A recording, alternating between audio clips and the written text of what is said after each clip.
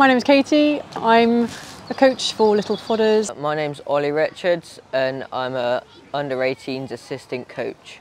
My name's Todd. I'm one of the coaches here at Little Fodders.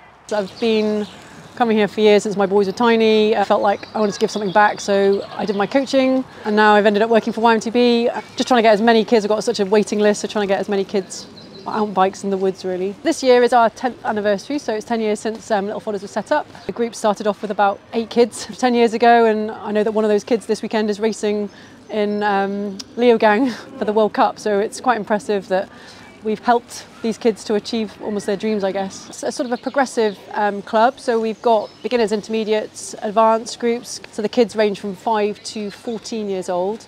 Today we had level 2s, so fairly beginners, and we did a lot of braking in corners and control through corners. For me, Little Fodders is about getting kids into the sport of mountain biking, getting them outside of their comfort zone and their ability to mix with kids they wouldn't normally mix with, and build friendships through mountain biking.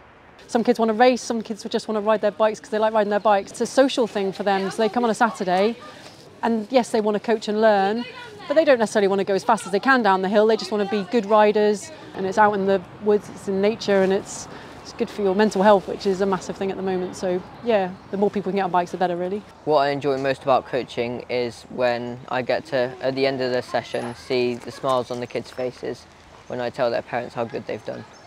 For me, it's capturing the joy of watching them progress, and having the same kids for 6 months is seeing where they started and where they've gone to now and what they're going to head on to, going and doing races, things that totally out of their comfort zone.